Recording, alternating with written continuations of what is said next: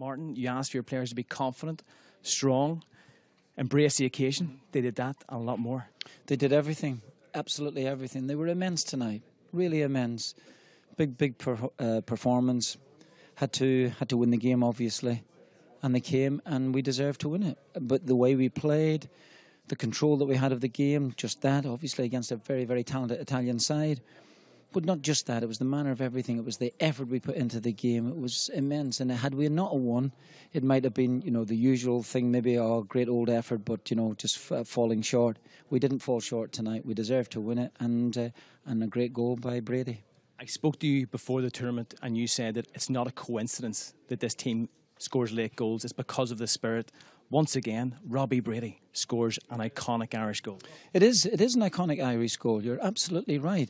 And we keep going. Whatever you say about this side, they do not lack spirit and determination. And obviously we could tidy certain things up, but tonight we didn't need to tidy things up. We have dominated a game against Italy in a match we had to win. And just when you think the chance had gone, when Wes has missed the chance, you think that's it. We're not going to get a clear-cut chance again. Then Wes sends one in. And Brady has gone as bravely as anything to go and head it into the net, and it's a great evening for us, obviously, great evening for the players, fantastic evening for the fans, because they kept the team going throughout the evening. The supporters you've mentioned a number of times during this tournament, tonight, were they extra special? And you know what, I'm not even sure that they can be any more extra special, and I thought the scenes before the game and during the match in Paris were fantastic. I thought we let them down a little bit in the game against Belgium. Lost our way a little bit in the second half, conceded a couple of sloppy goals.